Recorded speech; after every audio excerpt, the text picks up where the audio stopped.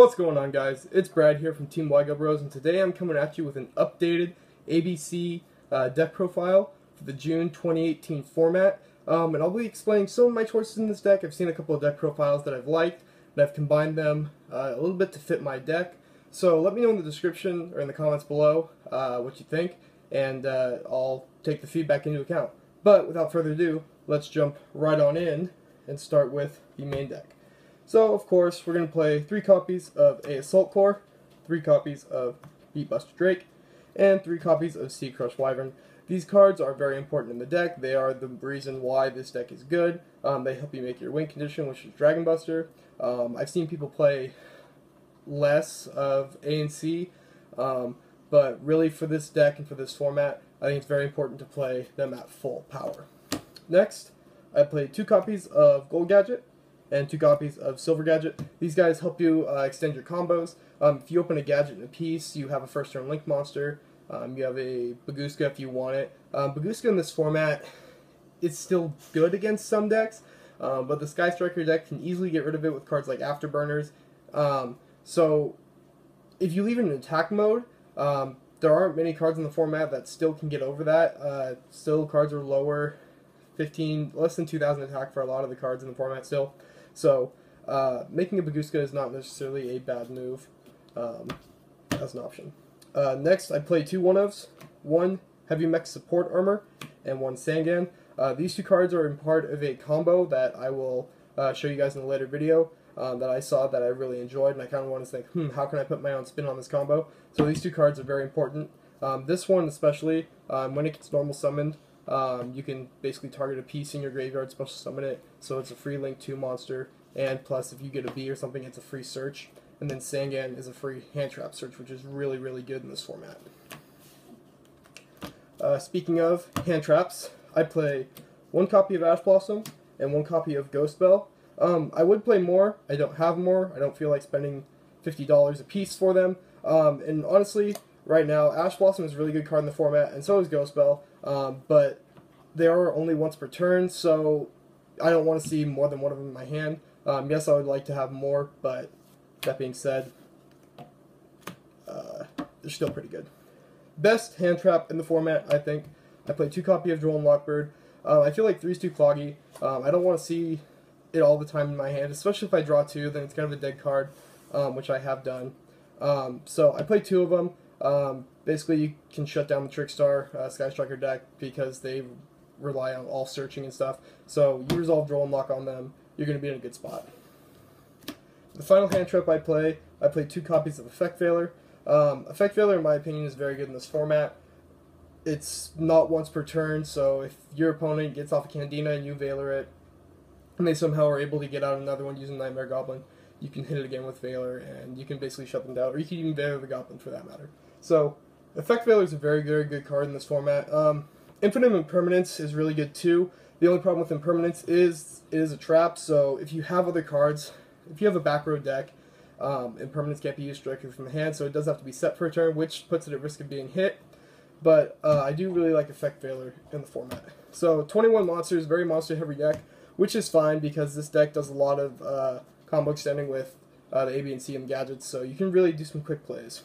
Next, spells, 6 copies of Union Hanger. This card is broken, one of the best field spells in the game. You want to see it as much as possible because it really helps extend your plays, and you'll see it in the combo video later. Next, I played 1 copy of Sky Striker Mobilize Engage. I would play 2, I only have 1. Don't feel like spending $120 on another one, but I think 1 is decent, it does the job, and the Sky Striker engine in this deck is very, very small, so not having too many of them, I'm not concerned about. Next, one of the best cards in this deck is Sky Striker Mecha Hornet Drones. If you open one of these, you basically have a free Link summon. I have a card in my extra deck that is not quite legal in the TCG yet, but it will be soon, and this card almost guarantees that you get it out first turn. So this card really, really powerful in the deck.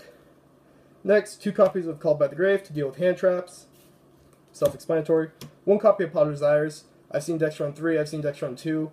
I used to run 2, I like it at 1. I don't need to see it that often because I can make plays without it. But when I do get it, it does help a little bit. It's usually a last resort kind of thing, but still a very good card. And this deck, you don't want to banish your pieces. If you banish pieces, it's not a big deal if you banish one of each or something, but I have hit instances where I have hit all three, so it's a risk with this deck. Last two 1-ofs for spells, Monster Reborn and Soul Charge. Soul Charge in this deck, another part of a combo video. There's a 3-card combo and there's a 4-card combo, the 4th card being Soul Charge. That is just very broken. That will allow you to extra link your opponent on your first turn, as well as have a Dragon Buster or 2 possibly on the field, depending on the cards you get. So very, very busted in this deck. Finally, I play 4 traps, 2 copies of Anti-Spell Fragrance, and 2 copies of Solemn Strike. People are going to probably be curious, why do I play Anti-Spell Fragrance? This deck, yes, it has 15 spells in it, but this deck is really strong going first. It can go second as well, but I built it as more of a turn 1 deck, because if you get this on a Sky Striker player, they're done, they can't do anything. So just like a Trickstar player, when they go stand by the main, they heat with Reincarnation. As soon as a Sky Striker player goes stand by the main, you flip that and they're done. They can't do anything about it. So very, very powerful card in this format. So I'm interested to see what happens. Next, moving on to the extra deck. Of course, the best, in my opinion, boss monster of the format. 3 copies of ABC Dragon Buster. This card is busted, like its name. The fact that you can just banish a card for free, unbelievable. You can tag them out to get your pieces back, which will help you the next turn with link summoning, extending your plays. Very, very good. Very, very broken. So, and he's a 3K beater. So I mean, he's really hard to get over. The cards that you have to have like a Borreload or an Infinite Conductor Tyranno to get over this guy. And I mean, he's very, very broken. The only downside is he can't banish Borreload, but Borreload can be taken care of other ways. So very, very broken card in this format. Next, my only XCs, Baguska, like I talked about earlier. Making him in attack position is not necessarily bad. Making him in defense position, not necessarily bad. It really depends on the matchup you're in. Next, everything else is links. So I play 1 copy of Sky Striker Kagari and 1 copy of Shizuku. I see a lot of people playing 2 Kagari and no Shizuku, but in my opinion, since you can only summon 1 of each per turn, having Shizuku is very, very important for combo extending. Next, 1 Underclock Taker and 1 Cleafort Genius. Underclock Taker is here to help you get into that extra link. Cleafort Genius is your starting card, so he's the first link monster you're going to make in the combo usually, and just powerhouse out your cards. Finally, the last 3 link 2s, Cerberus, Goblin, and Phoenix for the Nightmares. I use Nightmare Goblin the most. I use these 2 if I want to use Firewall, just to get that extra bounce sometimes. Or when I'm first starting out, I'll go into a Cerberus just so I can kind of get the extra link rolling, but usually these 2 won't be as involved in the extra link as Goblin is. Now here's the card, guys, I was talking about earlier that's not quite legal. Summon Sorceress. This card is absolutely busted in this deck. If you don't know what it does, basically when it's summoned, you can summon 1 card from your hand to a zone it points to that your opponent has. So if you summon it here, you summon it to your opponent's field. Then its other effect is you can target 1 card that your opponent, or 1 monster this card points to, and special summon a monster from your deck who has the same type. So for this deck, it's machine types.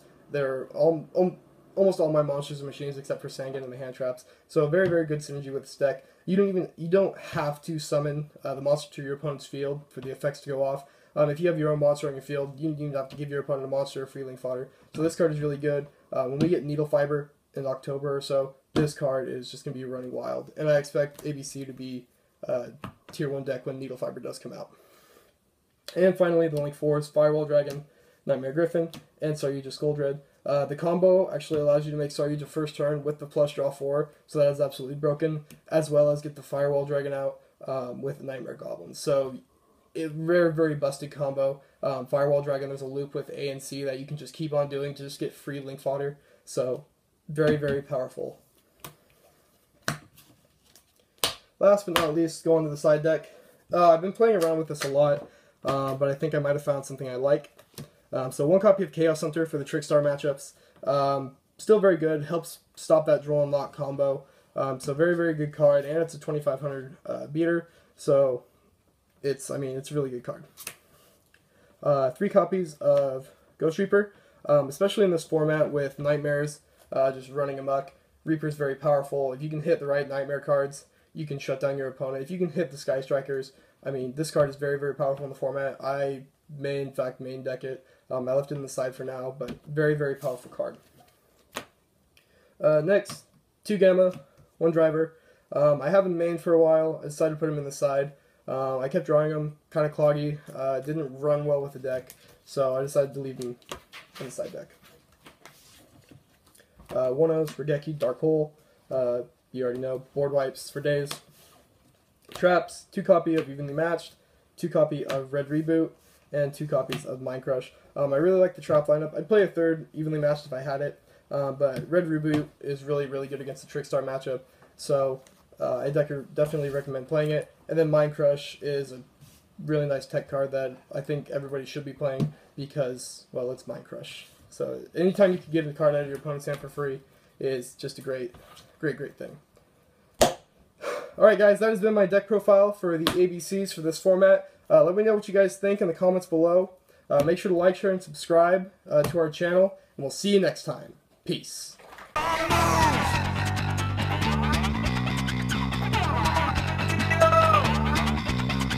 It's time to do